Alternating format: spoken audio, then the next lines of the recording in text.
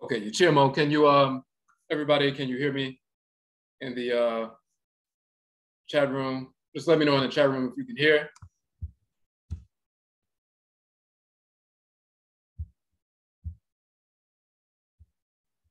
Want to make sure you can hear and see clearly.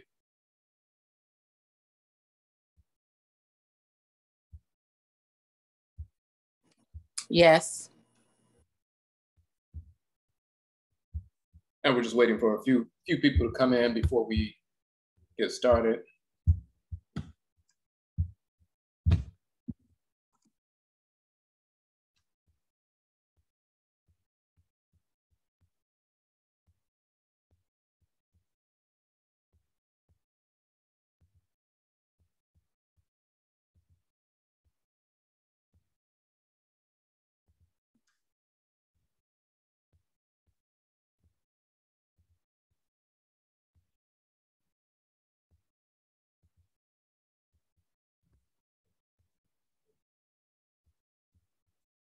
Okay, so just give me a second. I just want to give people a couple of minutes.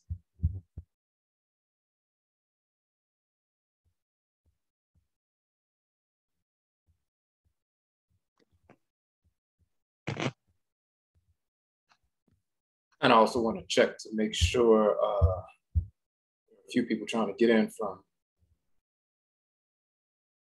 Instagram and so forth. So it's 7:03 now. We'll start like in a couple of minutes.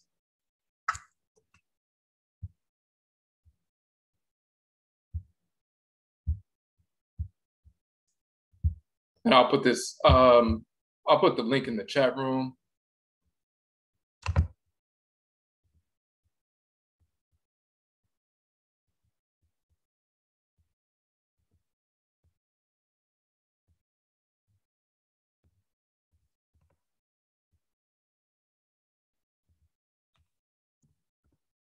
Okay, so that's the, well, hold on one second.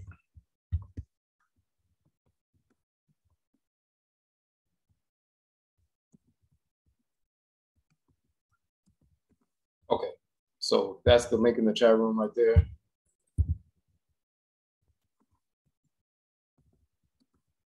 Just make sure it's coming through. All right.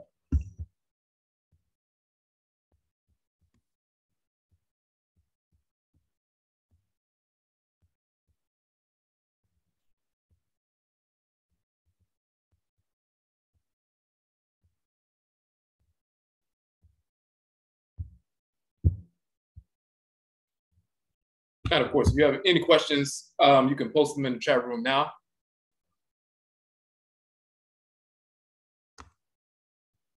And we're just going to go through some specifics with regard to the trip.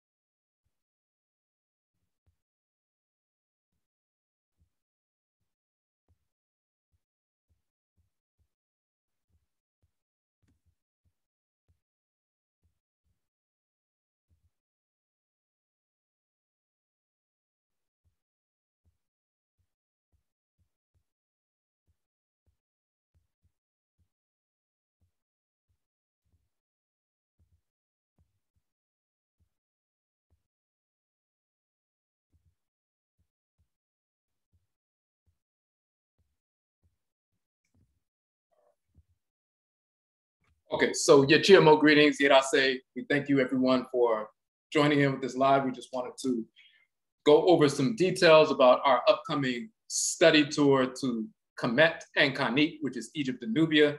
It's going to be May 24th through June 2nd. For those who don't know, I am Odwirafo, Kwesi, Nehem, Ptah, Akhan, Odwirafo of the Akwamu Nation in North America, Akwamu Mine, and Marukati Fumu, the Akwamu Nation in North America. Within Ojira Mine, the purified nation, Afuraitkaitnut people, African Black people in the Western Hemisphere. Also founded Hudu Jase Dine, the Hearth Shrine of Akhan, ancestral religion in North America, and so forth. So for those who are unaware, we've published to date, published 31 books. We have some more books coming out this year. We have 30 online courses dealing with various aspects of Afuraitkaitnut, or African ancestral religion, culture, nation building, and so forth, restoration. So this particular tour, this study tour that we're calling ARI KAT, dealing with the cosmology of creation. This is our first study tour to Kamit, taking a group of people. This is the first one. And we wanted to do it around this time, the end of the spring cycle, the Kepri to spring cycle, a couple of weeks before the summer solstice. So May 24th through June 2nd. Now, hold on one second. I want to make sure people can get into the chat. All right. And I need to check real quick to make sure people were not trying to get in. All right. Okay, so here's our page. We created a specific page for the information for the trip.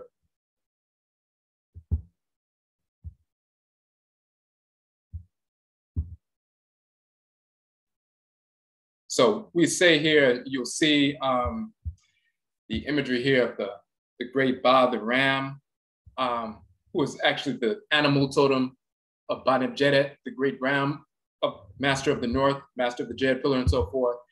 His wife is Hat Mehit, and you see her with the fish. She's the foremost of the fish and so forth, a sacred spiritual divinity of the lagoons, collections of water that are fertile and so forth. And this is the image of Banib Jedet as a divinity, ram-headed divinity. This is the image of the divinity Hat Mehit. They are husband and wife in the city of Jejedu in northern Kamit, which the whites and our spring called Mindis and so forth. But this is the animal totem. So ARI KAT, ARI means to make or to do. The term ARI also means I, but then KAT, the term Ka means soul for males, Kat for females, and Ka'et for females, but it also means your divine function. It means labor, things that you, your function that you execute in the world, quote unquote, destiny or life purpose or life focus, but it's your divine function. So the ARI KAT in this context is dealing with the functions of the divinities within creation, how they are made to function and how they make the universe function.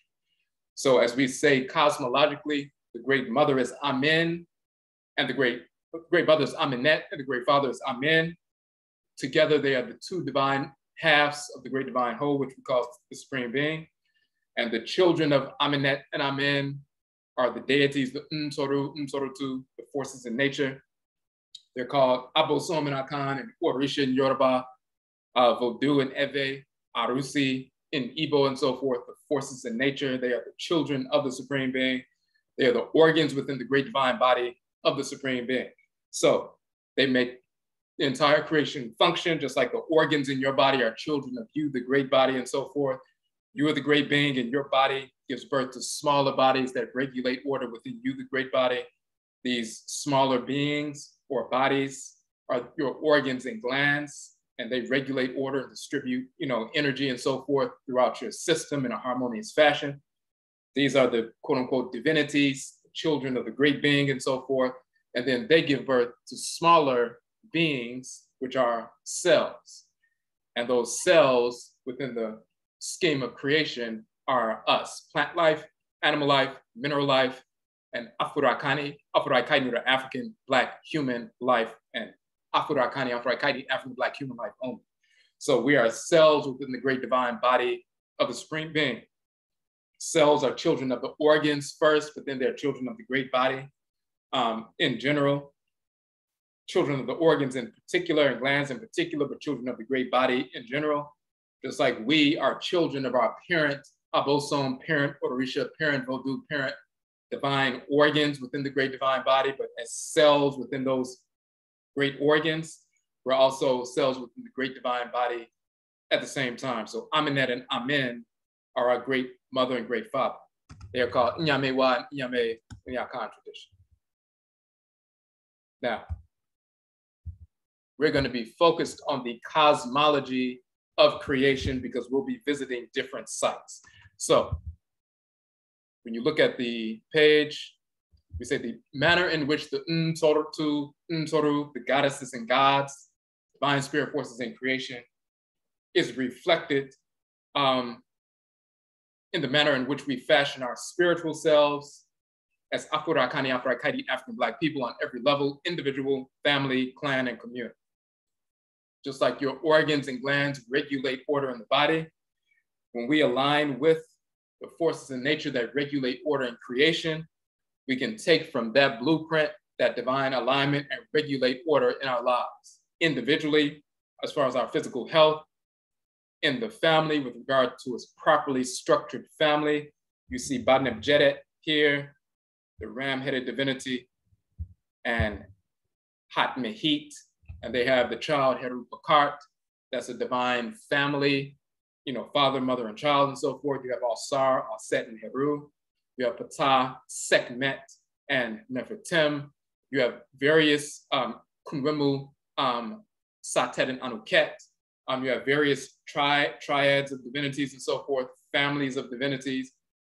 The way they operate, when you look in the cosmology, as well as dealing with them directly through ritual and so forth, spirit possession and communication, you see how they function in creation and within the shrines of your body, how these forces in creation operate within you, how their energy empowers different organs and systems within your body and so forth to bring health and balance and rejuvenation to you and so forth. When we follow the plan or the structure of the divinities, that divine plan, that order that they lay out and they operate through, when we take that order, align with that order, and then apply it to every aspect of our lives, then we order our lives after the order of creation.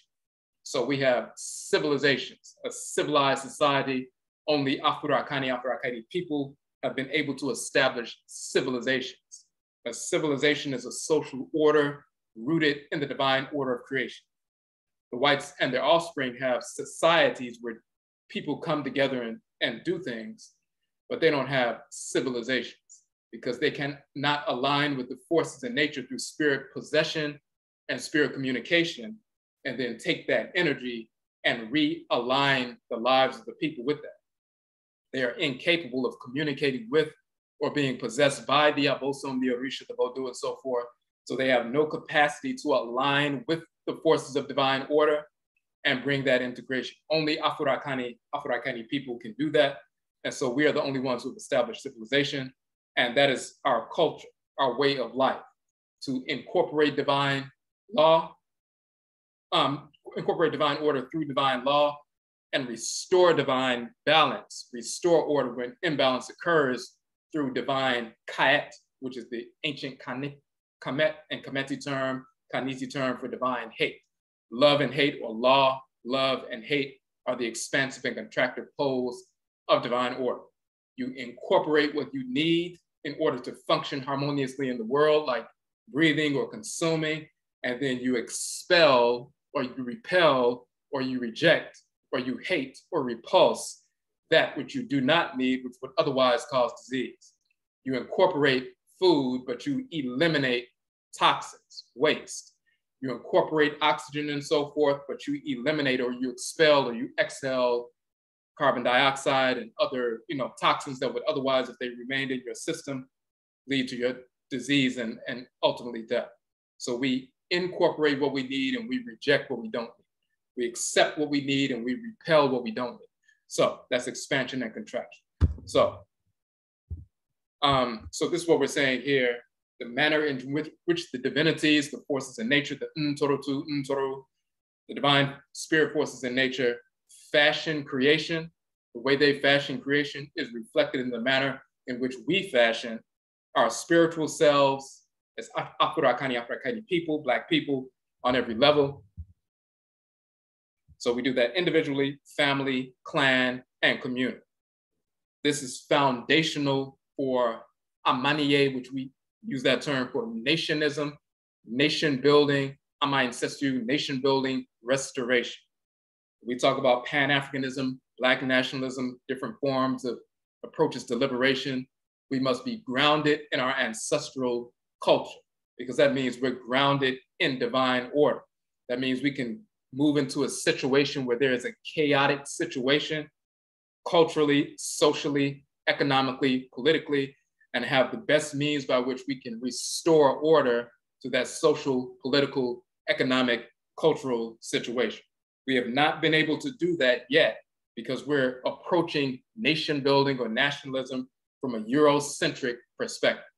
When your nationism or your nation building is rooted in your ancestral culture, that includes your ancestral religion, then it's rooted in divine order. So you can bring order to disordered situations. That's the key, and that's what we've always done. We've strayed away from that, and this is why over the past 100 years, you haven't seen any movement with regard to our liberation, our independence, and our sovereignty and our security in our sovereignty to this point. But we're moving in a different direction, but the real direction, the original direction. And this is part of that process. So we say this is when we are grounded in our ancestral religion under the guidance of our Akutu Aku, our spiritually cultivated ancestresses and ancestors. There is no understanding of the value of life without a clear understanding of ARI KAT, the work of creation. ARI means to create, to make, to do, and KAT means that divine function, that work, that labor, as we say, your divine function, your life focus, your life purpose, and so forth. But the ARI KAT is the work of creation, cosmology. So what we will focus on on this trip, when we go to these different sites, is the cosmology that is displayed and demonstrated throughout these sites. So when you see here, first of all, the trip, $3,000, that includes round trip airfare from JFK International Airport in New York. So you make your way to New York, but we're flying, it's a direct flight. There's no layovers and so forth. A direct flight from Egypt Air on the Egypt Air airline, directly from JFK to Kamit. It's like an 11-hour flight. So round trip airfare is included in our price. Now, 13 individual sites in 12 different cities, going from northern Kamit all the way through, and we'll go through each city, all the way through to southern Kamit and into Khanit, into Nubia, which is where Abu Simbel, and you see this, the image here on the side, that is in Abu Simbel, that is in Khanit, Nubia, and so forth. And we'll also be visiting a Nubian village, which we'll have to get on a boat, ferry us across the river and so forth to get to the Nubian village south of Kamit. So 13 individual sites within 12 different cities, up and down the river, the entire length of the country and so forth. 5-star cruise that will be part of it. 2 luxurious 5-star hotels. We will also have special access to a recently discovered or uncovered tomb. It is not yet open to the public. They're still doing archaeological excavations on that particular tomb. But because of the people I connected with when I went to Kamit, when I went myself, I took a solo trip to Kamit and Khanit, Egypt and Nubia myself. The people I connected with, they have connections and so forth. So we'll be able to visit this excavation site that's not yet open to the public. So, and you have vegetarian and vegan meal options. So first, let's go over some of the, in general, the itinerary. And these are some of the images from when I was in Kamit. This is the temple of Het-Heru and Dendera and so forth, standing before one of her pillars. This is in Abu Simbel in Khanit, Nubia. This is the island where the Philae temple, the temple of Aset, in the region of Philae, one of the islands just south of Kamit and so forth. in between Khanit and Kemet, in between Nubia and Egypt and so forth. This is the temple of Hatshepsut. So we'll be visiting the Meru, meaning the pyramids of Giza, the Great Pyramid and so forth, as well as the two Khufu and Khafra and Menkaura and so forth, those pyramids, Sakkara and Dashur, the necropolis there. We also have the special access to the new tomb excavation site in that region. There's the museum in Cairo, over 120,000 artifacts. Now, when I was there, they were moving, they built a brand new space, a much larger space and so forth, and they were moving all of the artifacts from the original museum to that new one. They've completed that process already, but this is the large museum. It's, spent a significant number of hours in that museum going all the way through, and there are over 120,000 artifacts, statues, papyri, the mummified bodies of, certain kings and queen mothers and so forth, a number of different artifacts and so forth. It takes hours to go through and see all these various things. So that's a major part of the trip. The Temple of Al-Set in Philae, that's this image right here. The temples of Ramesu and Nefertari in Abu Simbel, Khanit, Nubia, which is this image here on the side. The Sobek or Crocodile Temple. Well, first, the Nubian village near Abu, which is Elephantine Island in Aswan in Nubia. So when you get to the southern border of Kemet and the dividing line between Kemet and Khanit, between Egypt and Nubia, you're at different cataracts of the Nile, the Hapi River and so forth. But there are Nubian villages where the Nubians are living and so forth, and they have their own arts and crafts and different things, and people visit the Nubian villages and so forth. We'll have a boat where we're ferried across the river so we can go into the Nubian villages and connect with the people and, see their culture and so forth. Some of them have crocodiles, baby crocodiles that they raise in their homes until they're big enough to release into the water. So you'll see that they have, a cage, and they'll have a crocodile in their living room and so forth. It's like people have, pets, here you have cats and dogs and so forth. Some people have snakes in their home. They have crocodiles in their living room. So, but that goes back to ancient, Khanit and Kemet. You'll see that we have, you see these images of children standing on crocodiles and so forth. That is not, symbolic. That's a reality. The Temple of Heru in Edfu, which is also called Jeba. The Temple of Seti in Abju, which is called Abydos. The Temple of Het-Heru in Dendera, where you find the original zodiac and so forth. The Mortuary Temple of Hatshepsut. And this is that temple right here. The Valley of the Kings, where you see the, going to the tombs and so forth of various kings. And then, of course, the Temple of Amen, Amenet, and Mut in Apet Asut and Apet Reset, which is quote unquote Luxor and Karnak. So these are the different 13 sites within the different 12 cities that we will be visiting throughout this trip. Now, let's look at the itinerary real quick. Hold on a second.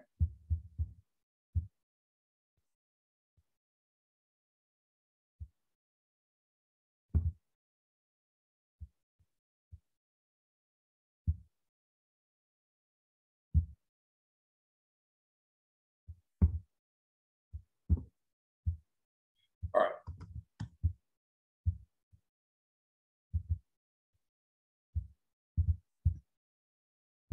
Okay, so this is just a brief itinerary, 8 days, 7 nights, and so forth. And this is the itinerary that was sent to us by the tour guide and so forth. So the way it will work for us. And when you go to these Hold on a second.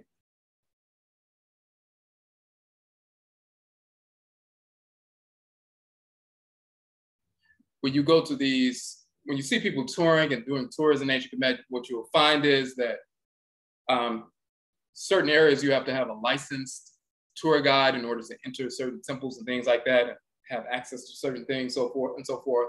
So you have a licensed tour guide.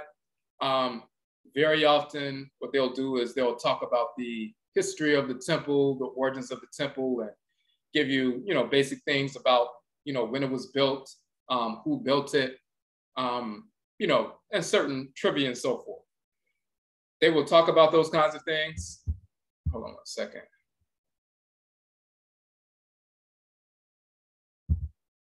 I'm just checking the chat room real quick. Okay. I'm going to get to that question just in a second. So what's different about ours is we will, the tour guides will talk about, the time the temple was built, a number of different things about the temple or the site or the tomb and things like that, and who's in the tomb and so forth. So you get that basic information, but then we want to focus on the cosmology as manifest through the deities and inscriptions in these temples and tombs and papyri and so forth. So we have an understanding of these sacred sites that we are in.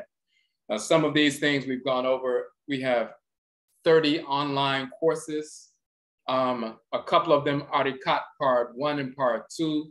If you haven't already taken those courses, we have those in archive. So those are both 6-week courses. Part 1 is a 6-week course. Part 2 is a 6-week course. The 6-week courses are $15, so you can purchase that and have access to those. Each week is like a 2-hour presentation going into detail about different divinities in different parts of Kemet. Part 102 that we just finished a few weeks back, we dealt with the triad. So we talked about Osar, Set, and Heru in 1 week. We talked about Ptah, Sekhmet, and Nefertem in 1 week. We talked about who else? Khnum or Khunwimu, Satet, and Anuket. The different triadic families and what their cosmological function is, Banam Jedit, Hatmehit, Heru Picard, and so forth. We did Mentu, Tananet, and Heru Picard. So we talked about these different triads. Part 1, we talked about cosmology of, the creation accounts of different regions of Kemet and so forth, whether you're talking about Kim and Nu, so-called Hermopolis, and the Agdawad, or the 8 divinities, the Kim and Nu, 8 divinities and so forth, or Anu, so-called Heliopolis, the sacred sanctuary of Ra and Raed and Atim and Atimet and so forth, the sacred sanctuary of Min-Nefer, the so-called Shabaka text, the cosmology of Ptah and so forth, Apet Aset and Apet Reset, which is so-called Karnak and Luxor, the sacred cosmology of Amen and Amenet and Mud and so forth. So we dealt with that in Part 1, these different phases of the creation, unfolding of creation. In Part 2, we dealt with these triadic families. So you'll get a primer on that when you take the courses, and that includes some of the information in our books. And so when we go on the trip, you'll be aware, but we'll go into some more detail because you'll be right there in the temple where our ancestresses and ancestors were, dwelled and functioned and engaged in ritual and so forth, and policy and politics and so forth, but also the spirits of our ancestresses and ancestors. When we come to these places, they come as well.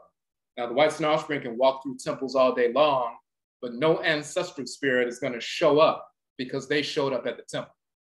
These Nsamanpo, or ancestresses and ancestors, are connected to us by spirit-genetic connections, spirit-genetic blood circles and so forth. So when we come to these temples, then those spirits come to the temples with us. When we come to these tombs, the spirits come to the tombs and so forth. So you'll have a ritual experience as well as a true historical experience. And yes, we will be sending out the itinerary to everybody.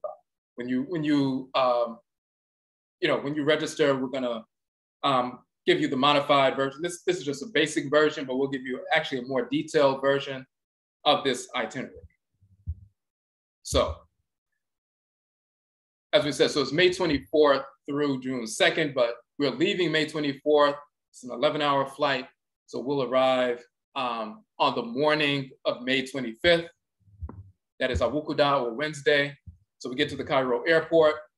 They have a representative to meet us and so forth. We're going to the museum in Cairo. Hold on one second. Okay. Over 120,000 pieces of, history, true story, and so forth. So that includes the Tutankhamen collection. Then we have lunch and transfer to the hotel overnight. And in fact, when I went up, the first thing we did, so once you fly in, you get there in the morning, you have to check in, you have to get your visa. The difference with Kamet is, for example, the difference between Kamet or countries like Ghana and Nigeria, you already have your passport. If you don't have your passport, you need to apply for that. And we suggest you do the expedited service, because some normally expedited, passports take, 6 to 8 weeks and so forth. But because of the whole COVID issue, some of these things were behind, and it was taking them months to get passports back and so forth. So you want to get the passports right away. Now, there are some agencies you can pay extra money and they'll get you your passport, within a few days and so forth. That just depends on you. But you want to get your passport as soon as possible and expedite that service if you don't already have it. So you need a passport, of course, to get into the country. But in addition to that, there are a visa that you need. Countries like Ghana, Nigeria, and others, you have to apply for your visa, and you must have your visa when you enter the country. You have to have it ahead of time before you travel. In Kamet, you don't have to do that. In Kamet, once you get to the airport, you can purchase your tourist visa at the airport, so you don't have to worry about that. It used to be $25. I think they just like a couple of months ago, they decided to, change the price to $30. So it's a $30 price, but that is included in the cost of the trip. So you don't have to pay that. Once we get to the airport, we will pay the fee and so forth, because you've already paid. So I'll just pay the fee, and everybody will, it's basically just a document that you fill out and they stamp it. And that's your tourist visa for this, period. And that only takes a few minutes, and then you have your visa. So, and that's what I did when I went. We did that, went to the hotel, and then went to the museum in Cairo. I spent some hours in that museum. It's a huge museum. And even the one that I went to was a huge museum. That was the old museum, but they just finished building a much bigger space. And as I said, they moved the artifacts there. So it's it'll take hours to go through all that information. We will, the tour guide will give you basic, things about different major pieces, but then we'll have time after that to just, go and walk through the museum and see the different, mummified ancestresses and ancestors, papyri, colossal statues and so forth, smaller statues, a number of different things you will find in the museum. And that's, going to be a great, introduction. So next day, we'll be going first to the Dashur pyramids. It's an ancient necropolis, so like the Bent Pyramid and the Red Pyramid and so forth. That's right there. And in fact, let me pull up an image of that real quick so you can see it.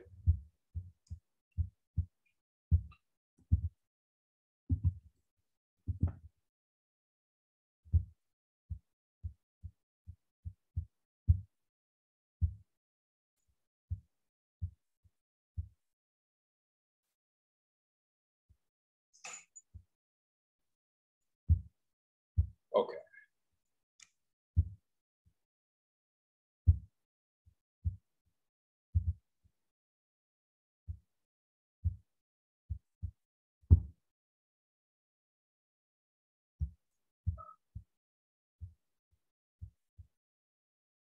Okay. So, as I said, about 40 kilometers southwest of Cairo. This is one of the pyramids, the red pyramid and so forth.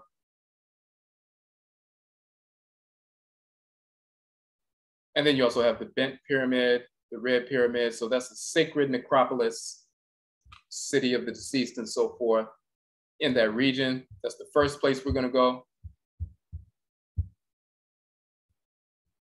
And then the next place is the royal necropolis in Sakkara. We will see the step pyramid, which is one of the first quote unquote true pyramids and so forth. They build it mastaba by mastaba in a step fashion, one of the earlier large pyramids and so forth. Now, as you see here, is first pyramid built by the king Jaseru. Sometimes they will call him Zoser, about 2800 quote unquote BCE, about 4,800 years ago. And in this region, we'll have the opportunity, as we said earlier, to join a digging team while excavating in one of the newly discovered sites. So, you know, when they're excavating and then they uncover something they never saw before, every year you'll see that, and sometimes we post these articles where they've come across a tomb they never came in contact before just a couple of years ago. They uncovered a tomb of a noble that was 4,000 years old, and the paintings and everything was still very vibrant. Of course, he's dark brown and so forth.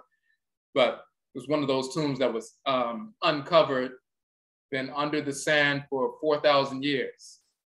And they just uncovered it, just stumbled upon it and so forth, you know, excavated the site. And every year they find, you know, come across new places that have been, you know, hidden by the sand for 1,000 years or more. So one of these places they recently uncovered once again.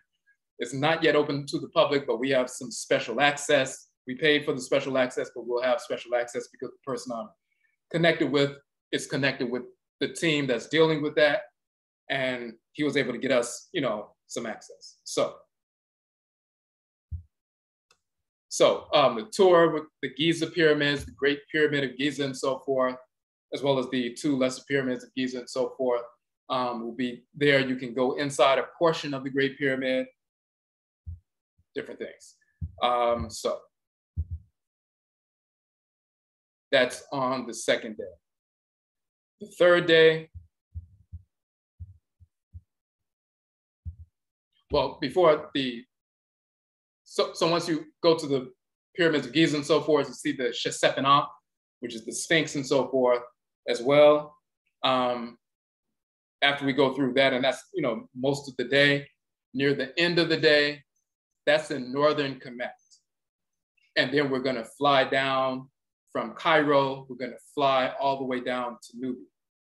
What you will notice in Cairo, in Giza and so forth, especially just driving through the streets and so forth, you'll see that in northern Kemet, there are a lot more Arabs and so forth. But then when we get on that flight and fly down to Aswan, to Nubia, even going into the airport, you start seeing a lot more Black people. You see Black people, you know, in the population in northern Kemet as well, but it's more dominated by Arabs. But once you get into southern Kemet, you start seeing, oh, these Black people have been here the entire time. These are the ancient Kemeti people and Khaniti people, the Egyptians and Nubians and so forth. They are descendants of the original people who still remained in that area. Of course, some of us left that area and went to West and Central and South, Afuraitkaitnut, Africa. And then some of us were taken from those places and brought here to North America. But some of the people stayed, they remained, and you will see those people. And the ones who are aware, they look at us the same as they see themselves. Now you have some that are Arabized and things like that, but the ones who are aware, they see Black people from America as, you know, as their people. So we will fly down to Aswan, check into the hotel and so forth. So then the third day, when you're at Aswan, that's like the dividing line between Kamit and Khanit, between Egypt and Nubia. That next morning, we get up, you know, have breakfast and so forth, and we'll take a little short road trip to Abu Simbel first, the great temple of Ramesu II and his wife, Queen Mother Nefertari. And let's just image of that real quick.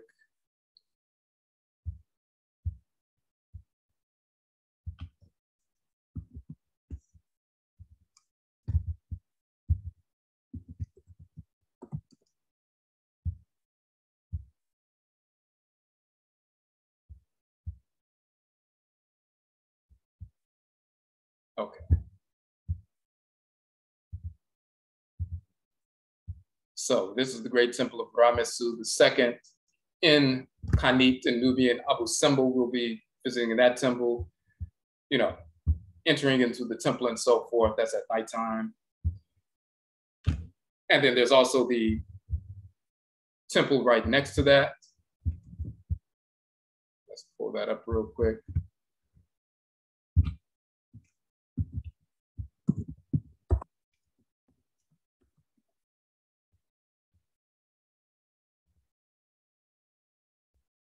And this right next to Ramesu II's temple, just right next to it is the temple of his wife, Queen Mother Nefertari. And we will be visiting that temple. So again, the tour guide will show us, you know, give the basic information about how things were built and what time they were built and all of that kind of thing. And then you'll have time, we will have time to enter into the temple and spend some time within the temples. Of course, you can take pictures, and some temples and tombs, they don't allow you to use video. Some of them, they only allow you to take pictures. Some of them will allow video, but then you have to pay extra to use the video. So it just depends, but we'll be able to spend some time. One of the reasons I want to go at this particular time of the year is because it's not as crowded during this time of the year. If you go in, you know, in the wintertime when people are trying to get away from, you know, the cold and so forth, and around quote unquote Christmas time and Easter, these different big holidays, that's when it's very, you know, there's a lot of people visiting. But once it starts getting very hot in ancient Kemet, you know, May, June, July, that's when tourism is very low because it's super hot, and it gets very hot in July and August and so forth. Like when I went in July, it was like, you know, like 110 degrees every day and so forth. There's no cloud cover. So, but it's, you know, it's dry heat, it's bearable, but still, that's when tourism is lower. And we're going around the end of May into June. So that's when that hot period begins, which is good though, because tourism is lower.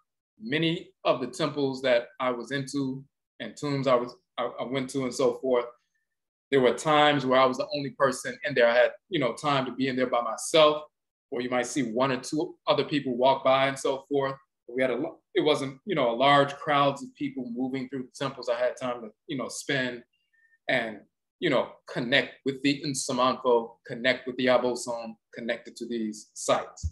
So going at this particular time, May 24th through June 2nd, when the, you know, heat begins, it becomes very intense in July, but this is right around the time where it starts getting hot. And most of the Achiwadi for the White Scenario Spring spirits of disorder don't want to be in Kemet when it's super hot, but that's good for us because we have more time to spend. It's one thing to know about the true history of the temples, which is good information. Then we get into the cosmology of the divinities that we see in the temples and so forth and tombs. But then to spend some time, you know, energetic wise within these sacred spaces, that's the key. Now, so we'll go there, Abu Simbel first, then we'll come up to the temple of Philae. That's the temple of Alset in Philae.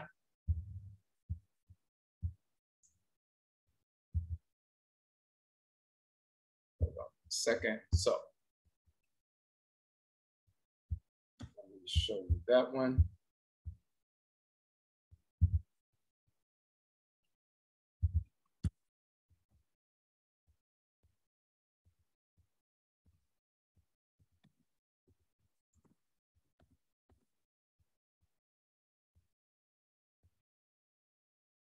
That's the temple that we have on the flyer.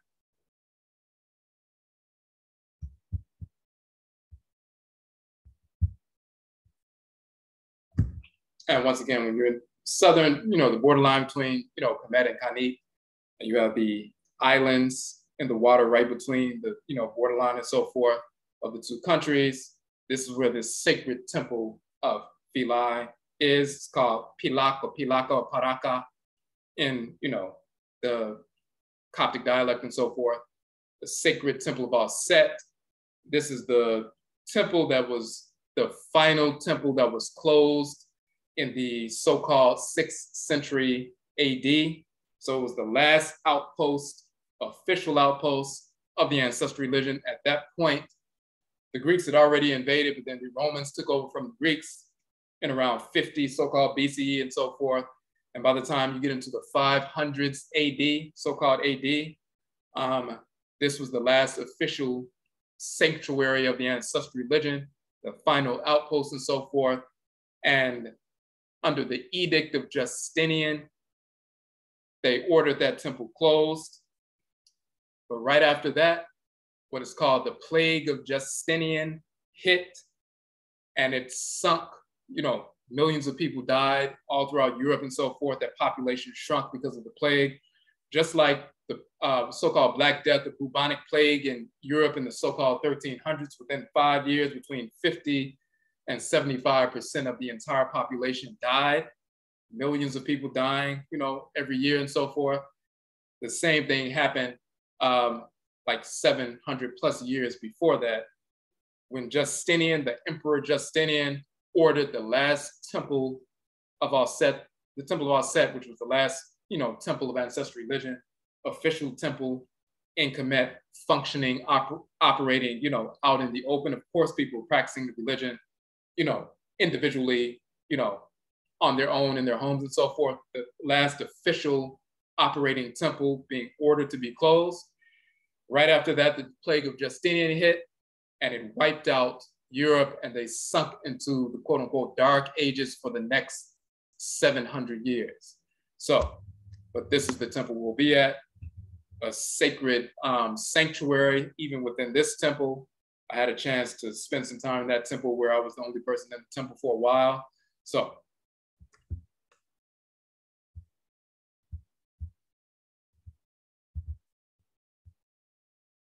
okay, so when we fly from Cairo to Abu Simbel that evening, and then we check in and so forth, and we get on the Nile cruise. We visit Abu Simbel on a road trip, and then we get on the cruise and we start cruising up the river.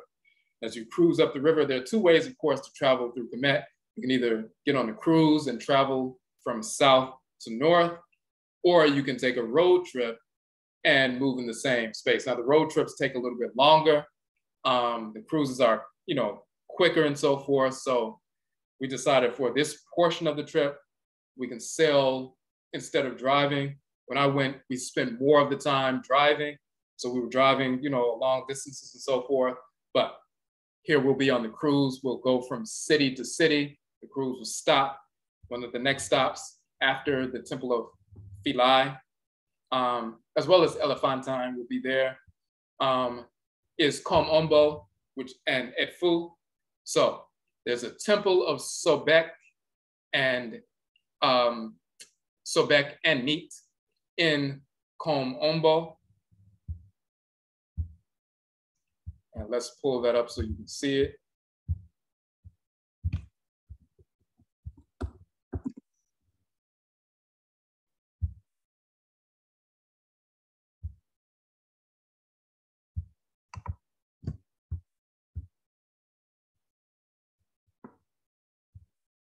Okay.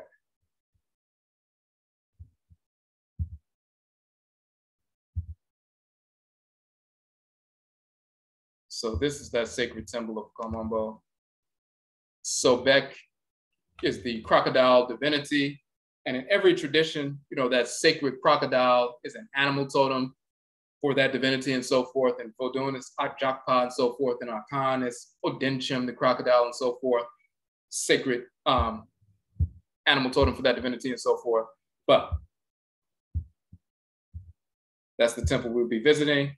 And there is also, so those are some of the, the reliefs that we'll see, take in the energy of the temple. But there's also the museum.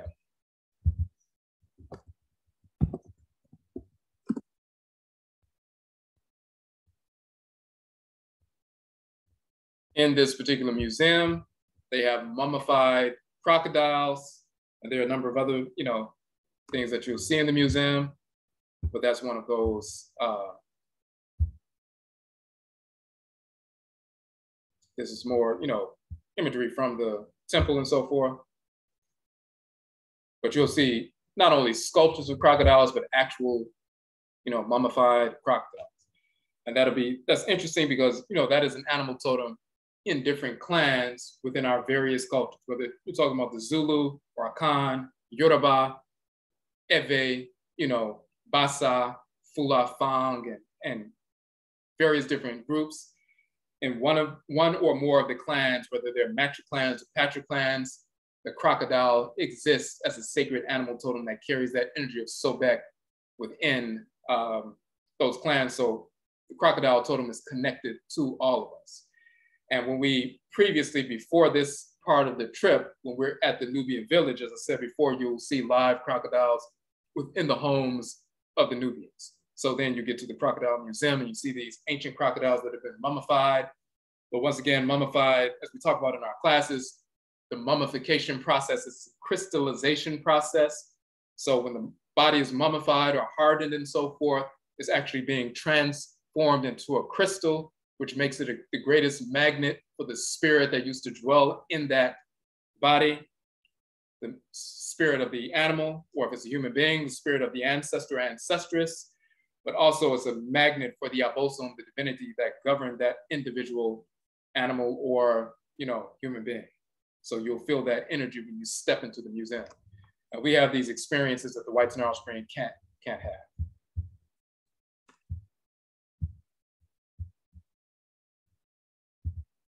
Okay. So then the next temple is the Edfu temple. And that is the sacred temple of Heru Ur, who is also called Heru Bedeti, Heru Behudet, and so forth. It's called Bena in Yoruba, in Akhan, and Ogun in Yoruba, and Ogu in Vodun, and so forth. That is the divinity of iron and war and fire and so forth. That is the sacred temple of Edfu. It's one of the best preserved temples in all of Kemet. So, and even though some of these, let's just pull that up real quick. Even though some of these temples that we're talking about right now, like in Komombo, the Sobek temple, or the temple in Edfu, as well as Dendera, some of these are late period temples.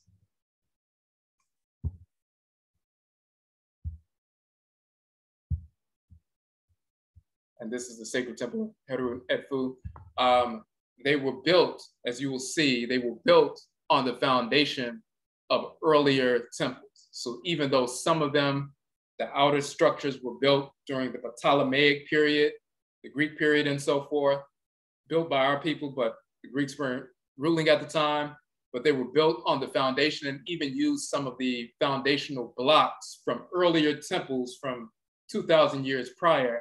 They would use the blocks from earlier temples and use those in the building process. But then even when they excavate regions of the temple space, they will see that there were temples built 2,000 years prior on that sacred spot. But then some of those deteriorated, or some of the materials were repurposed and used to rebuild the temple during the Ptolemaic time. But the region of that portion of the, quote unquote, Hapi or Nile Valley, that sacred space, temples have been built before. It's a vortex of energy, and this is why these temples are built in certain spaces. So it's still a sacred space. You will see the entire story of the legend of Heru Bedeti or Heru Behudet on the walls of the temple. So when you see it in books and so forth, and the entire story of Heru Behudet fighting to defend Ra and destroy Set and his followers and so forth, when you see those images in books, those are taken from the walls of the Temple of Heru in Edfu.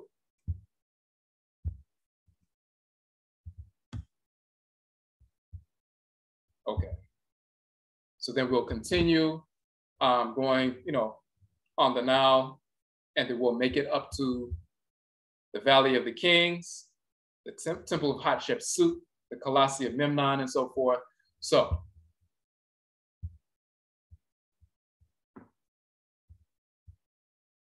Let's just show a little image of the Valley of the Kings.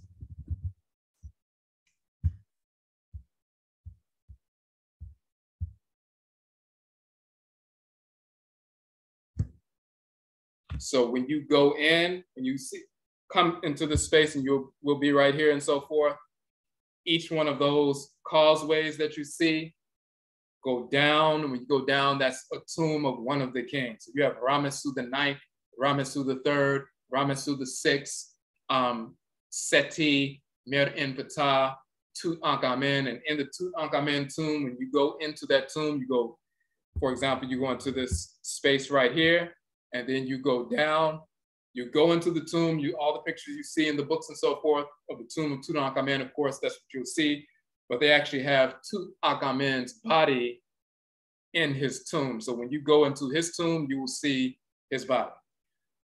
That's one of the tombs where they have the body still in the tomb, preserved, and so forth, as opposed to having the mummified body in the museum. And for Tutankhamen, they have his mummified body. It's in a glass, of course, it's protected and everything, but it's in the glass case. And of course, you can take pictures of that. We did that, but it's in that tomb. But so when you go in the tombs and you see all of the different, the Book of the Duat and so forth, and the various different texts and so forth along the walls, ceilings, and everything else.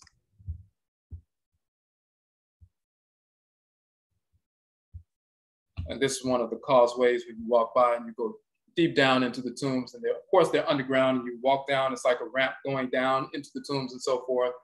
You'll see the inscriptions on the walls and so forth. So we'll be there. And before I go further, there were a couple of questions in the chat room. If you have any questions, of course, you can post them in the chat room.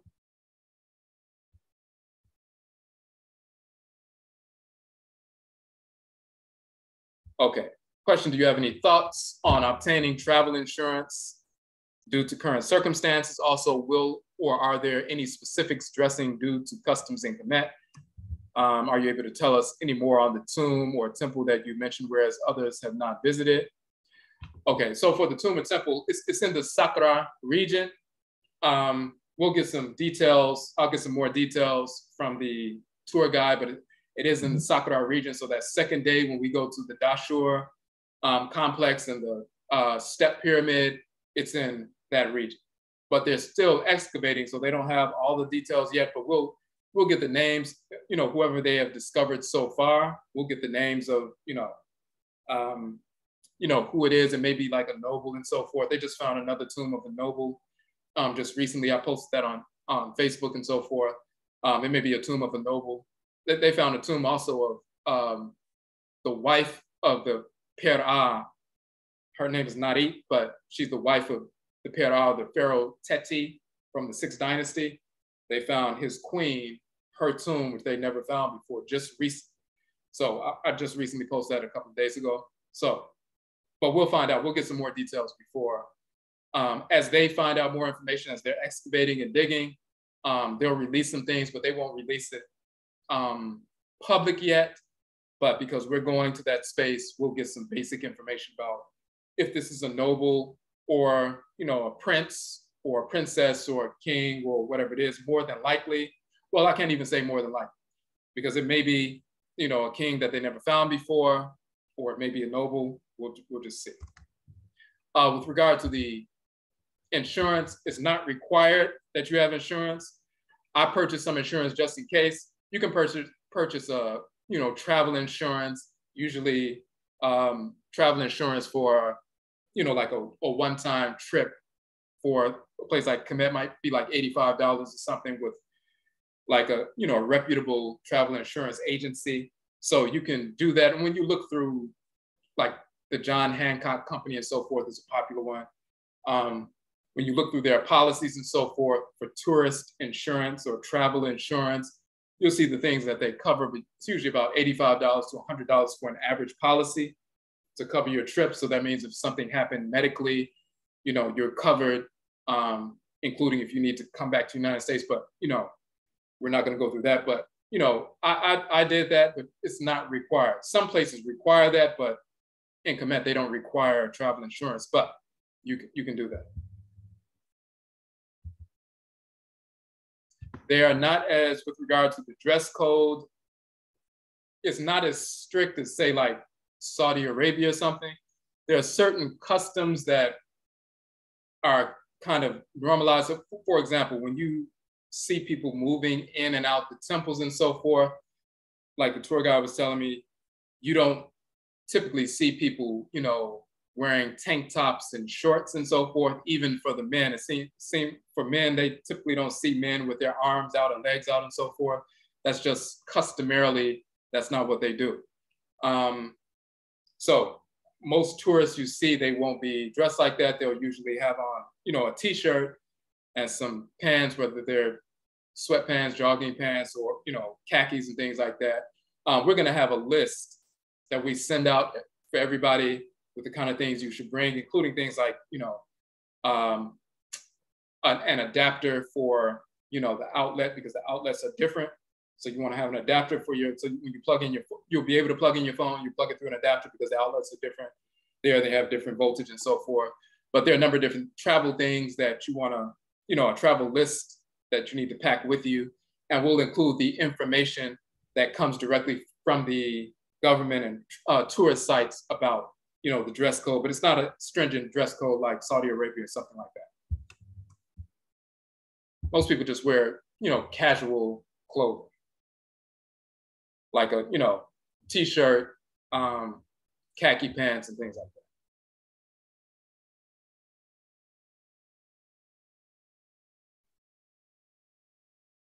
Okay, just wanted to make sure there were no other questions in the chat.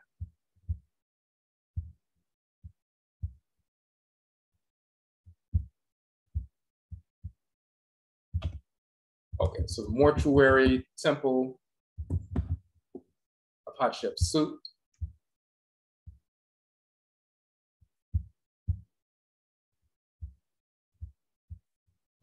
Oh, that's the wrong one.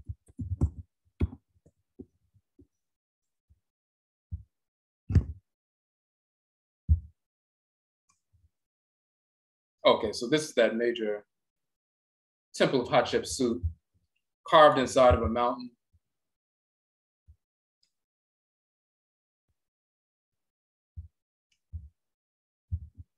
That's different.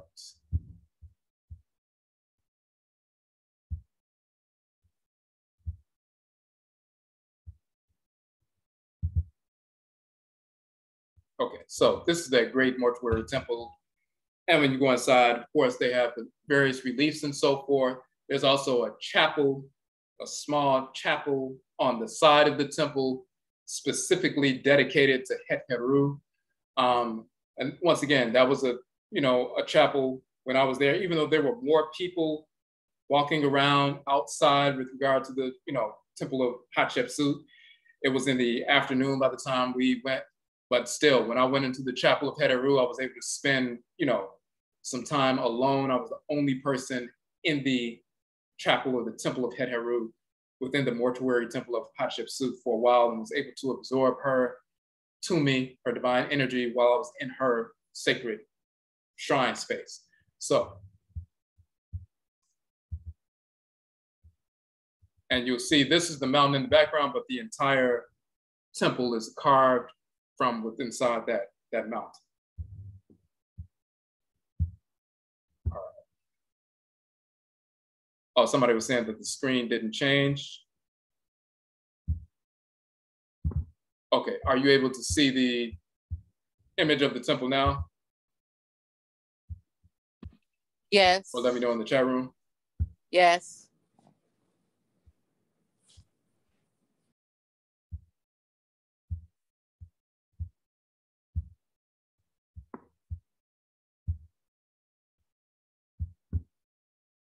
Okay, so it came back up. All right. So yeah, so that's what we're sacred sanctuary of Hatshepsut, the Queen Mother Hatshepsut. The Colossi of Memnon is two statues of the Ptah, or the quote unquote pharaoh and so forth. They're kind of damaged, but still two colossal statues and so forth. We continue along the river and so forth, and then we get to the temple of Dendera. That's where you find the zodiac. Now they have the circular zodiac was blasted out, and it's in the museum in France. They have a circular zodiac replica that's like the one that was there on the ceiling and so forth, but then they have another version, a rectangular version of the zodiac as well. That's the first zodiac, relief in existence. And as we showed in some of our articles dealing with the zodiac and the original signs of the zodiac and so forth, the original animal totems, some people try to say that astrology and the zodiac and so forth began in quote unquote Babylon.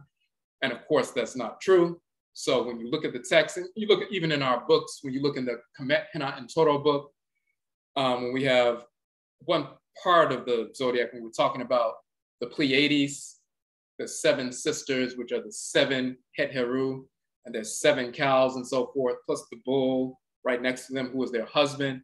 And then you have the star Sa, which is called Orion, and you see Alsar, who's Alsar Sa, Alsar in Orion, and the 12 deities who are his attendants. You'll see that's the exact same, structure in the sky, the 7 Pleiades, the bull, which is quote unquote Taurus and so forth, and then Orion with the shield. The 4 stars of the shield are really the 4 sons of Heru originally, and then Orion, you see Orion's belt and all that, but that's the sanctuary of Alsar, and then the 12 stars around that are his attendants and so forth. That is that portion of the sky. When you look at the different texts of Kemet, you will see that we've mapped out the sky. So astrology in the true sense began with our people in Nubia and Kemet, prior to Babylon, prior to Sumer. So, but that's a great temple dedicated to Het Heru. Once again, it's a late period temple, but it was built on the foundation of an older temple that predated it by a couple of thousand years. So you still feel that ancient energy when you're in that region, in that space, because it's a sacred space.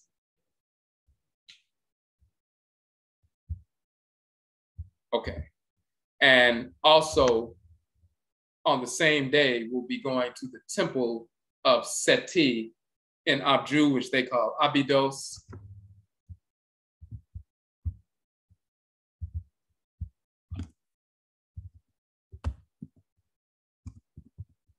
One of the distinguishing characteristics of the temple of in Abydos and Abju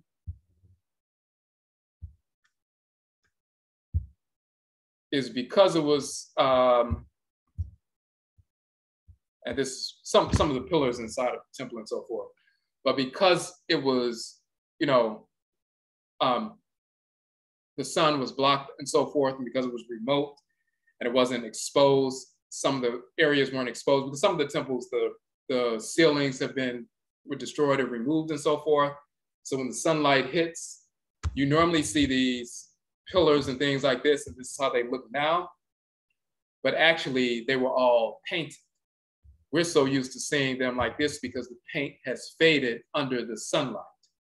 Sometimes under the sunlight and sometimes under the debris and so forth. But because of the sunlight, things fade. But for example, let's show inside.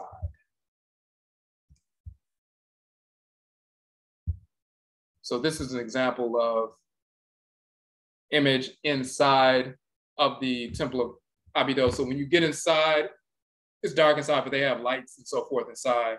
But you'll see this is how normally, the temples look on the inside and the outside. So you see they're all painted. You see the different colors, blue, gold, and everything else. But when the sun hits, the paint and so forth over years and so forth, it fades, and then you just see it's all one brown color of the stone. But this is how it normally appears. So when we go inside the temple of Abju, and there are different sanctuaries for Al-Sar and Al-Set and various different divinities and so forth. It's a huge temple, so you have time I spent a couple of hours in that temple alone, just taking pictures in that temple and so forth.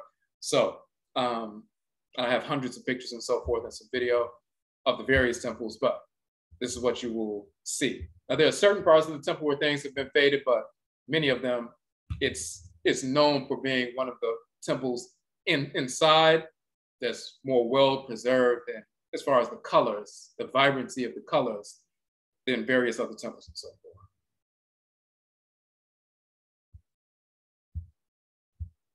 And very often when we're looking at, images in Kemet and so forth, we don't always get to see these fully vibrant colors.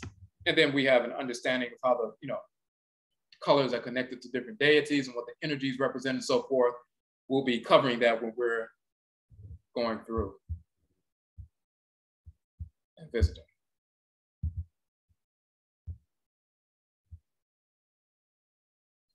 Okay, and then we go back. We're still going, so we're going from south to north, and we're getting up towards the central region and everything else.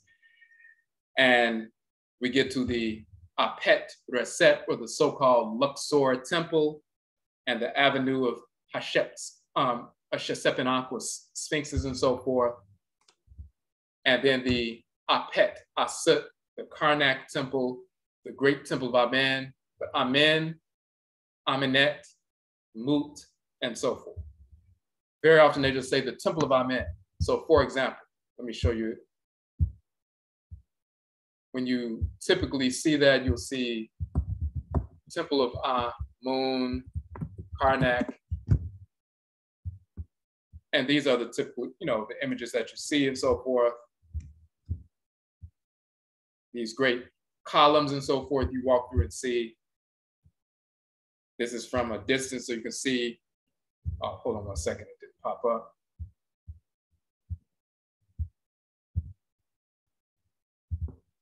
Okay, so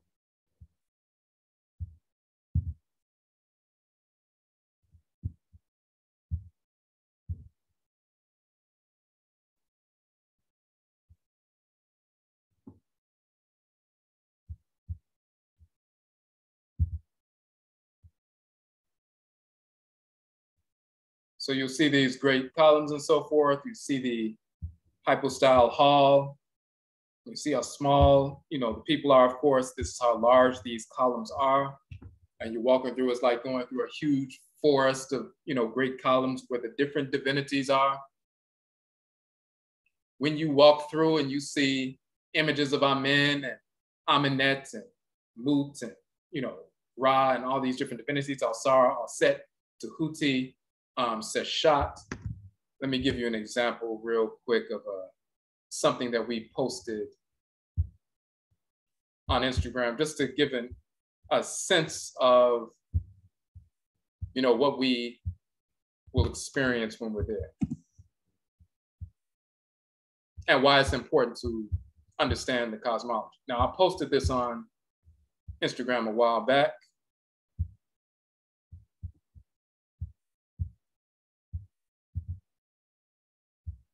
And for the people who register, we're gonna, over the next few months, we'll share some information for those who register with regard to some of the, images that we were able to capture when I was there. But this particular image is important. Let me just pull it up.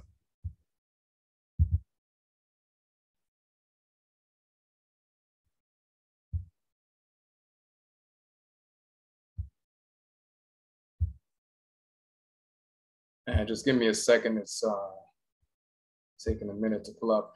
But if you have any more questions, we're almost done. So if you have any questions, just let me know in the chat room. Okay.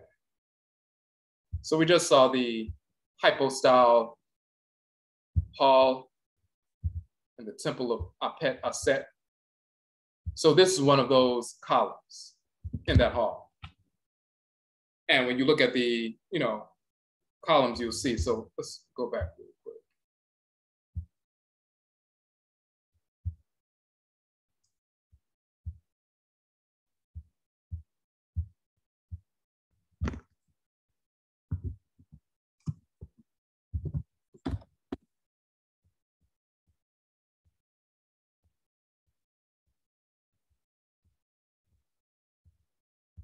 Okay, so for example, this is a row of Chesepenon sphinxes and so forth, and here's an image of the hall of the columns when you first walk in, depending on what side you walk in from.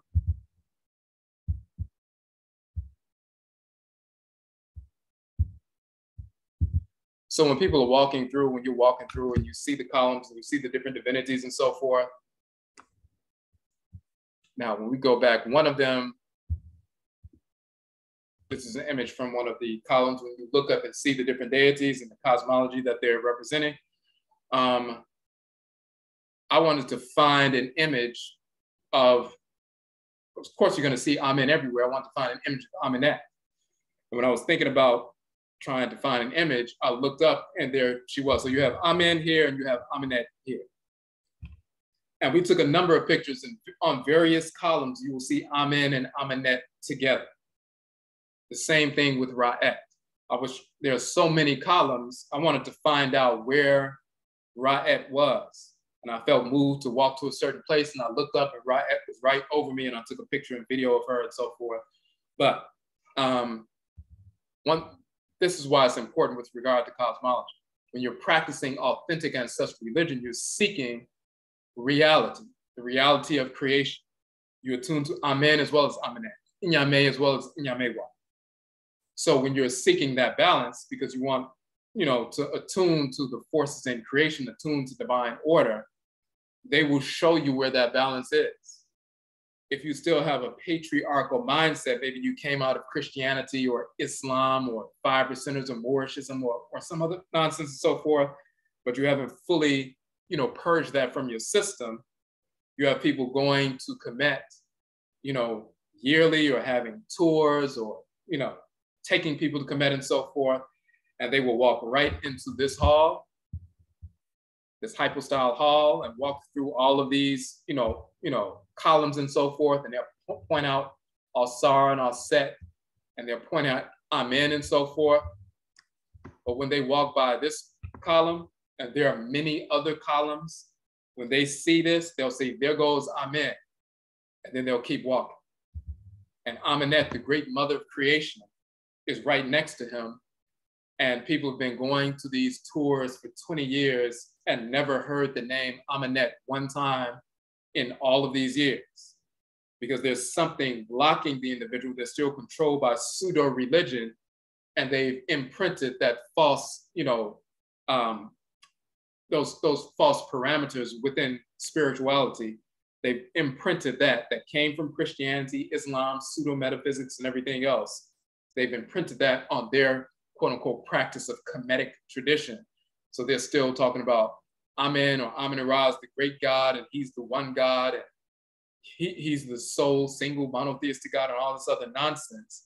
But Amenet, the great mother of creation that we are all born of, she's right there, but that precludes them, that mindset precludes them from seeing or even paying attention to her. They will look up, see the individual, and keep walking. They'll see her statuary and keep walking.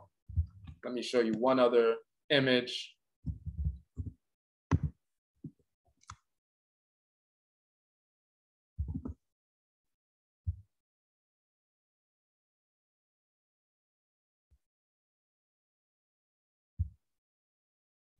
And we were able to get a picture of this.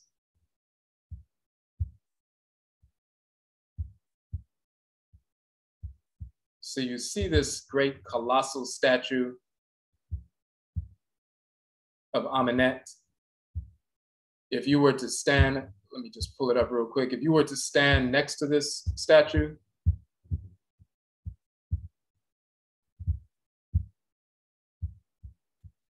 you would probably come up to about right here on the statue.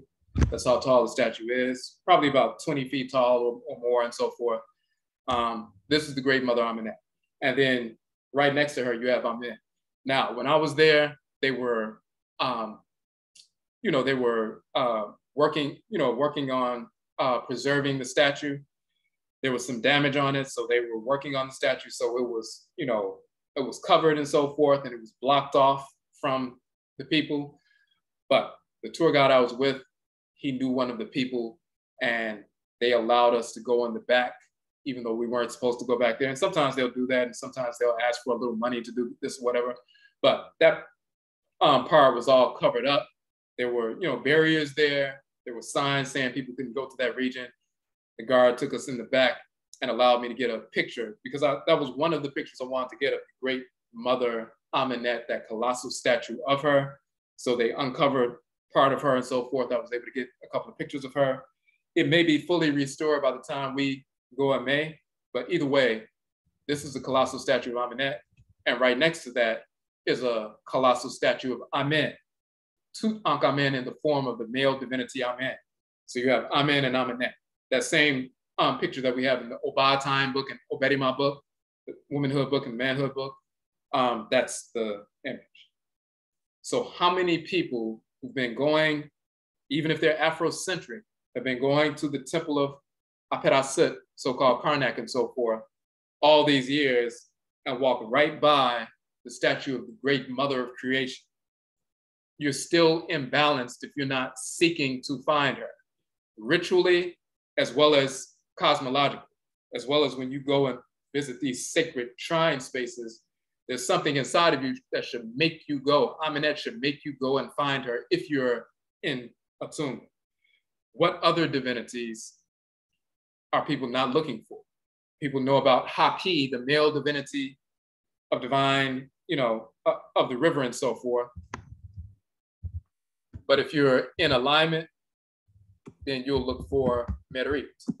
So for example, we have images, and of course we have our Hapi Merit retreat coming up next month, but this is Hapi, the male divinity of the river.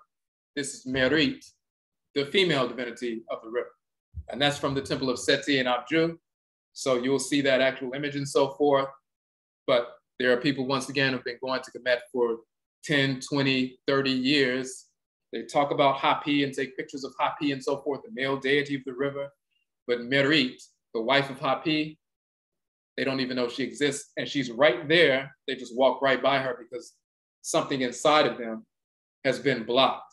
They're still controlled by a false narrative, and they're imprinting that false patriarchal pseudo fake religious narrative on real religion. So they miss her. You go in the temple of Seti and Abju, and you look in one of the entrance ways to one of the chapels of Alsar and so forth, or Amen, as a matter of fact, you'll see that Hapi and Merit are on the doorways on both sides. You have Merit of the south and Merit of the north, Merit Shema and Merit Met. Right there on the wall, you can take pictures of them and so forth. You'll see Hapi of the south and Hapi of the north as well. But people will walk right by them because they don't know that they should even be looking for these female divinities. And of course, one of the major divinities that we talked about while I was in the temple of Ramesu VI. Let me just go back to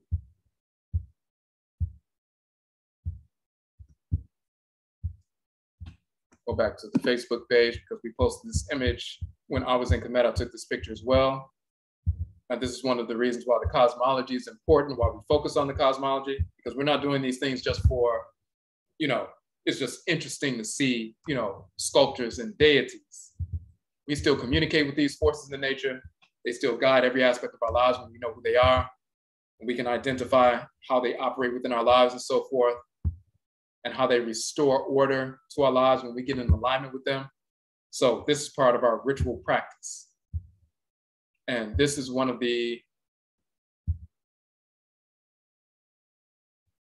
images. Let me just pull this up.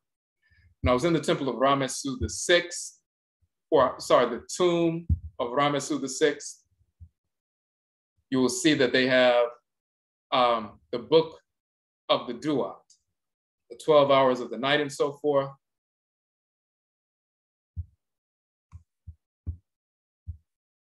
And this is one of the images that we have that I took from that. And as you can see here, the sickle and the plinth and the papyrus roll and so forth. So that's the male deity Ma'at. He is the counterpart of the female divinity Ma'at. Now, of course, we've talked about him. We have a 6-week course on him. He's the counterpart of Ma'at. He's one half of the divine law that undergirds the universe and so forth. There is no creation without Ma'ah and Ma'at, the male and female force of divine law and balance, that force in creation that balances the equinoctial points, the spring equinox, the autumn equinox, the balancing points of the year and so forth, the center of balance within your body, the vestibular system within the inner ear, the right and left and so forth, that region where you send your energy to rebalance yourself. Ma'ah is the male force of divine law and balance. He's always been in that temple and various other temples. I have images of him in various papyri that you find in the museum in Cairo that we will see and so forth. You go to the 11th hour of the night and you will see that image of Ma'ah in various different papyri from various different eras of Kemet. What has precluded these teachers and even quote unquote priests and priestesses, Kemetic and so forth, what has precluded them or prevented them from seeing him and taking note of him and including him in their practice? They don't even know that he exists. They think it's just Ma'at, and they'll write books about Ma'at and do presentations about Ma'at and how Ma'at is order and everything else. And she's really law, the expression of order, but one half of the divine law that undergirds creation, they know nothing about, because we haven't been engaged, many of our people, in authentic religious practice. Because if we were, Ma'at herself as a divinity, she's called Amma, Ria in Akhan, and he's called Amasu in Akhan. But one of her titles is Odu in Yoruba, the female Orisha of Odu and so forth. If you're constantly invoking this female divinity, Ma'at, she herself is going to make you include Ma'at. And he himself will make himself known as well. You won't be allowed to only talk about Ma'at when you're engaged in ritual practice. He will make you come forward, acknowledge him, and then ritually align with him, because that's part of divine law. If you're in attunement, even if you didn't know the divinity existed, he will make you seek him out so that you can understand. But if you're not really practicing authentic tradition, then you won't even know the divinity exists. So we're talking about balanced representation of culture, because when we deal with these actual divinities, this is confirmation of the ritual practices that we engage in on a daily basis in the Hoodoo tradition in North America, the Juju tradition, the Voodoo tradition, the Wanga tradition, the Gangan tradition, the Golen Kisi Gullah Geechee tradition, Grigori tradition, and so forth. The various forms of ancestral religious practice that we have preserved in our blood circles. We deal with the forces in nature, which includes Ma'ah, Ma'at, Amen, Amenet, Ra and Ra'et, Atem and Atemet, Kepra and Keprit, and so forth, all in balance. So that's why the cosmology is important.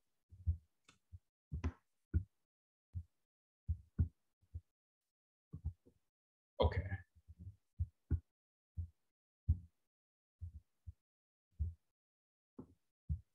So we're gonna wrap it up right now. Just wanna get back to the page. So they're vegan and vegetarian options throughout the trip and so forth. Most days is, 2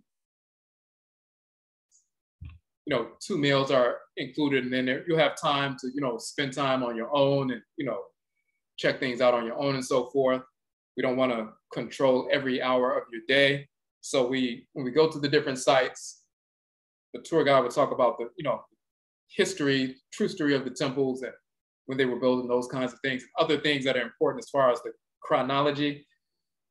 I will talk about the cosmology of the region, and then you'll have time to go on your own, take pictures, as well as experience the energy of these sacred sites. So as we said, vegan and vegetarian meal options are there, 5-star cruise,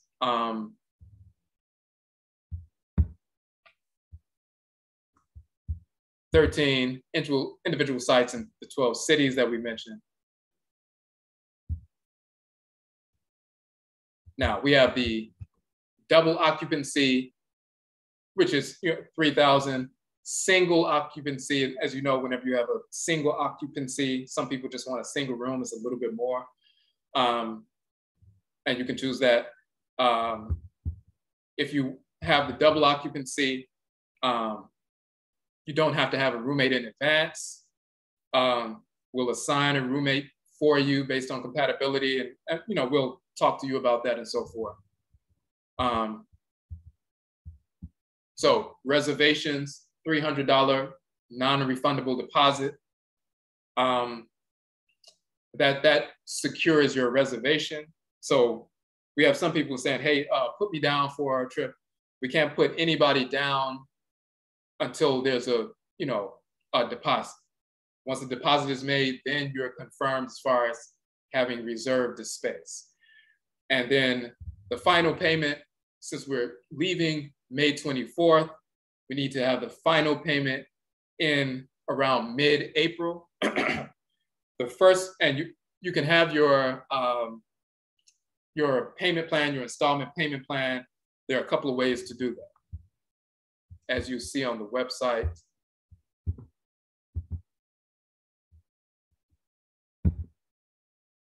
You see here, when you click on the PayPal button, there's an option for the $300 deposit. There's an option for a full registration if you want to pay it in full and so forth, 50%, or installment payments. You can installment payment of $300, $400, $500, $600, however you want to do that. So you make the initial deposit, and then January, February, March, and April, you can figure out the way you make your payments, but the final payment needs to be in by mid-April, and we'll send out, notices and so forth. Now, through PayPal, that's one way to pay, of course, Cash App as well, but there's also a pay later option for PayPal. They used to call it PayPal credit and so forth, but it's pay later option. And all that is when you click through PayPal, there's an option that says, do you want to pay this over time? So if you charge the entire trip with PayPal instead of paying the entire amount of $3,000, if you're approved for PayPal credit, it's no different than it's like putting the trip on a $3,000 credit card. So you pay for the whole trip, and then you send PayPal, you get a bill from PayPal every month, and you make payments until it's paid off. And it can be 3 months, 4 months, 6 months, 12 months, 24 months, 36 months. I think they go up to 36 months. So you might be paying, $120 for 36 months, or however it is. Depends on your approval and how much they approve you for. Some people will be approved for the entire amount. Some people will be approved for half of it and so forth. That just depends. So that is an option, a pay later option. Some people use that option because it's just like putting the whole thing on a credit card. And that way, you can pay over time. Some people will just make payments, have been making payments on a monthly basis until they, but we have to be finished paying by April because we have to secure the hotels and everything, but also the first thing we want to do is secure the flights, because the closer you get to, the time frame, the flights can be increased by $600 or $700. It could go from being a flight that's $1,000, and the next thing you know is $1,600. And we don't want to increase the price of the trip. And we say that here on the flyer. As you can see here, airline fares are subject to change. Fares are only guaranteed upon final payment and ticketing. A rise in airline fares may result in a fluctuation of our tour rates. So we have we're doing a similar tour with regard to the cities that we are going to.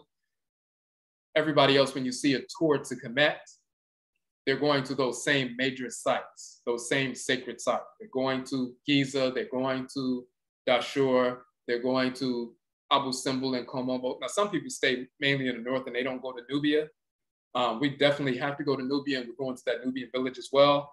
But so we wanted, of course, to include that, going to Philae, going to Komombo, going to Edfu and so forth. Some people, they may take a 4 or 5 day trip and they don't go to all those different sites. They may go to 8 sites. We're going to 13 sites in 12 cities. Some people simply spread it out.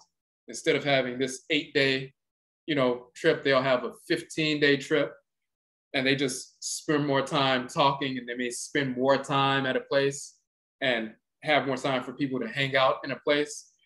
But what you'll see is sometimes they do that. Sometimes people just want to spend more time in the country, but also the reason why they're able to do that, instead of $3,000 like ours, most of the trips that you see are $3,500 or $4,000 or $4,100. Most of the trips you see going to Kamit are on average are around $3,900, $4,000.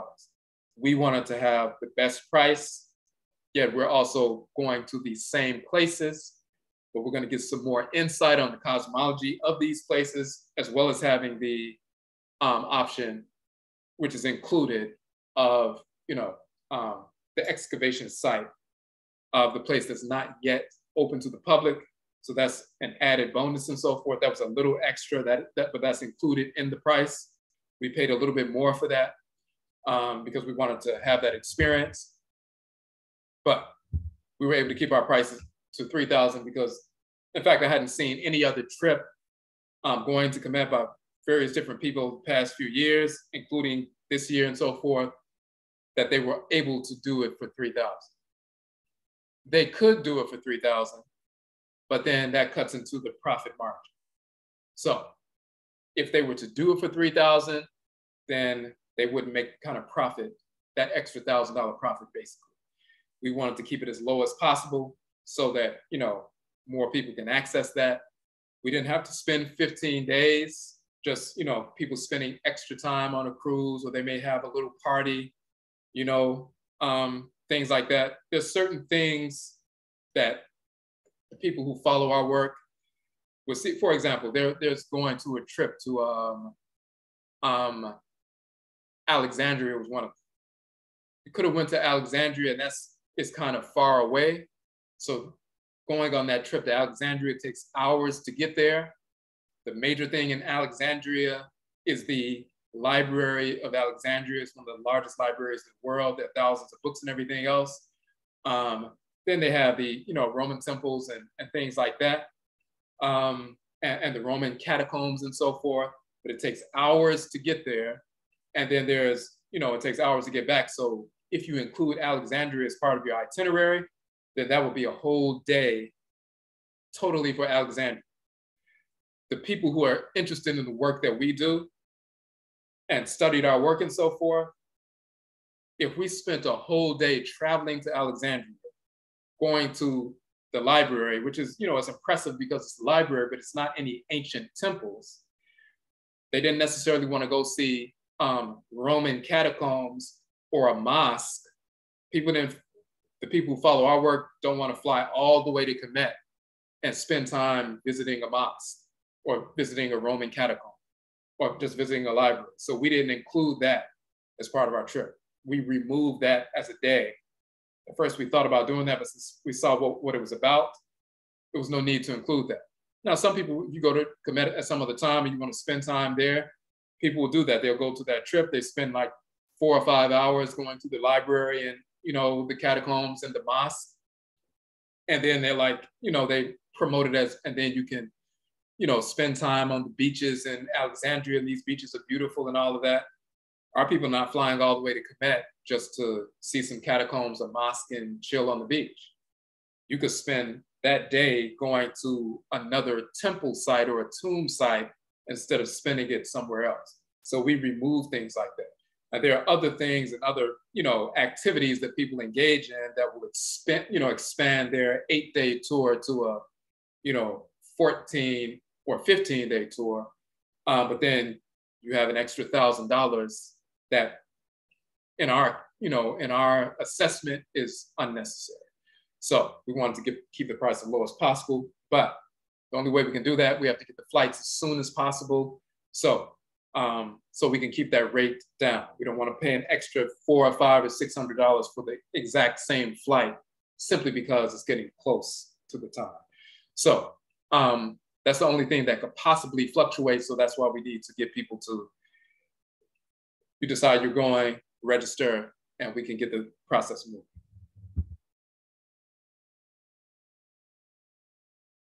So you'll see the details there. We have passport and visa information. You need your US passport. As I said, you need to expedite that as soon as possible.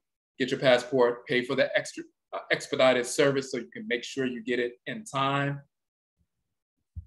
And we'll have more information for that for people registered. The visa, as we said, for Kamit, which is very simple. Once we get to the airport, we have the rep meeting us at the airport, help us go through customs and everything else. He will take us to the visa desk and so forth. I'll simply pay the fee, and then, you know, you just fill out the document, they stamp it, and you have your tourist visa.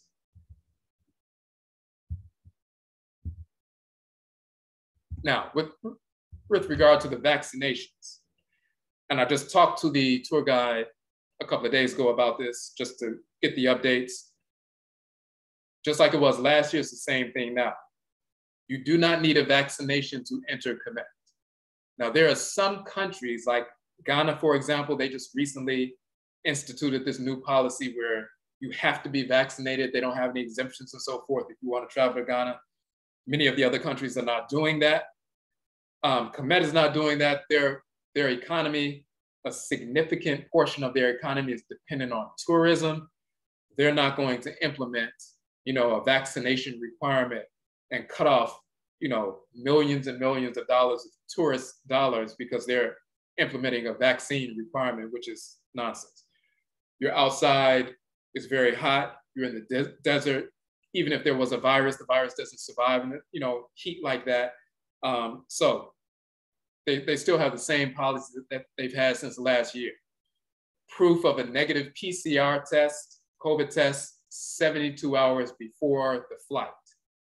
So if you're flying in at, you know, 10 a.m. from JFK, then 72 hours before that, within that 72-hour period, you have to have a negative PCR test, specifically the PCR test. And many cities, you can get those PCR tests for free, but it needs to be a PCR test to get into Kamit. And it has to have a QR code on the test. So, and we'll update you on that as well as it gets close and so forth. But that's the thing. Coming back to the United States, their policy as it stands, and we check the policy and any changes in the policy, we're checking that weekly. But as it stands right now, in order to get back to the United States, you have to have a negative test within 24 hours of the flight. It used to be 72 hours, but they changed it to 24 recently. So you need to have a negative COVID test within 24 hours. Our tour guide has worked with the labs and so forth, where they are going to come to our hotel, and then we can do the test right there, and they will give you the swab. And this is the test that I've taken before, not the long swab that you stick all the way up in your nose, but it's a short swab. They hand it to you. You just put it right inside your nostril yourself, and then you put it in the vial and you give it to them. And the test results are within 12 hours. So they're gonna come to us. We don't have to go to a lab, you know, wait in line and so forth, and get the test and then come back to the lab. That's what I had to do when I was there. I had to go to a lab, get a test. Then the next day we had to go back to the lab to pick up the results of the test. This time we have an arrangement where they're gonna come to our hotel. They will test us right there, and then we'll have the results and within 12 hours, and we'll, you know, you can use those results to return to the United States. So, and things are changing rapidly with regard to that. If you look in the news today, you'll see that Israel just announced that the 4th booster that they required their citizens to have was ineffective. They admitted that they made mistakes and so forth, and they're beginning to look at the reality that the vaccine is not actually effective, and what they're going to end up relying on is herd immunity, meaning most people are going to end up getting the virus, just like a lot of people get the flu virus, but you don't need a flu test to get on a plane. Eventually it's going to move in that direction. They're going to drop these vaccine mandates because they've infected enough people with the vaccine. The people who know and understand that we shouldn't be getting these vaccines, we're not going to get them. So all the people that they were able to scare into getting the vaccine, most of those people have already done that. So there's a small percentage of people who said, no, we're never going to get it no matter what you do. You can threaten our jobs, threaten this, threaten that. We're not getting it. So they know they've reached that point. So now they're about to backpedal and so forth. Eventually it's going to be a thing where this is seen like what it really is, like the flu, and these requirements and mask requirements and vaccination requirements are going to drop. More than likely that'll happen around the spring, and they'll come up with some justification for that. They're already laying the groundwork for that with this new article about Israel saying that, you know, these vaccines are really ineffective. People just get the virus. Most people, 99+% of people who get it, they, you know, overcome it just over the course of days and so forth. Just like the flu and so forth, most people get the flu, they survive the flu. And there's no vaccine requirement to get on a plane if you have the flu and so forth. So and there's no test requirement, and eventually that's going to drop. But at this point, you just take a PCR test, 72 hours, within 72 hours to fly out to Kamit, and we will update everybody. And we already have it taken care of with regard to how we're going to do it coming back. Now, the PCR, the test is not included as part of the cost of the trip. We're gonna find out how much the test costs, but he was able to get us a better rate. So as time goes forward, we will have all of that information, but we'll have a much better rate for a test. And now the United States is not requiring a PCR test to fly back to the United States. They used to require a PCR test, but now they're saying you can use an antigen test. And the reason why that's important, one of the reasons why it's important, you could get an at-home antigen test for $30 or $40. You could go to a lab and get an antigen test for $30 or $40, but the PCR tests were like $175, $150, $200, and so forth. And they used to make you get a PCR test. You had to purchase the, you know, the expensive test. But now they're allowing the antigen tests, so it may be like $30 or $40 or something like that. So we're going to find out how much it's going to be for that test coming back from Kamit to the United States. That is not covered in the cost, but it's going to be a small cost. So we will let people know well ahead of time. So if it's $40, you just bring an extra $40 with you. We'll purchase the test, and you know, we'll do what we need to do. Okay, so we're going to go ahead and end it here.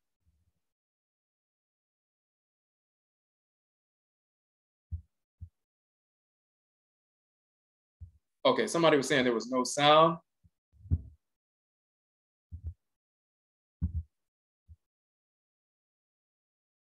Okay, have you all been able to hear at this point? Because I had a couple of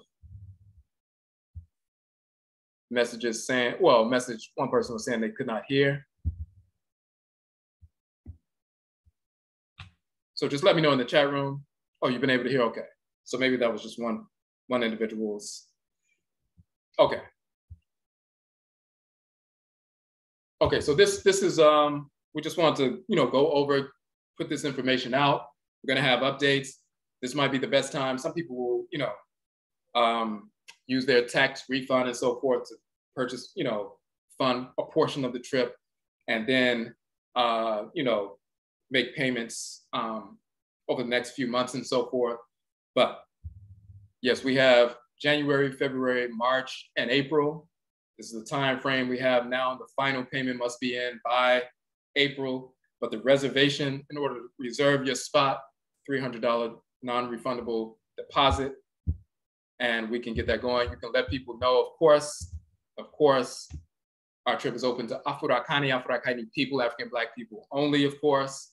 So when you let people know about the trip, you know, let them go to the page and so forth, see the information. We will post this video on our YouTube page so people can get a sense of what's taking place.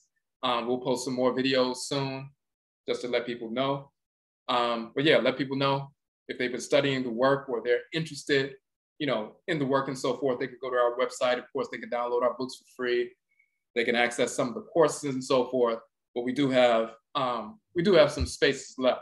We wanted to have about 25 people. We have about half of the spaces left available. So just, you know, you can go to the ARI KAT Kamit page make a deposit and reserve your space. And of course, if you have any questions, just let me know. So again, Yerase, we thank everybody for joining in. Hit me up on kwesiakhan@gmail.com if you have any questions, further questions about this. And we look forward to connecting with all of you. Yerase.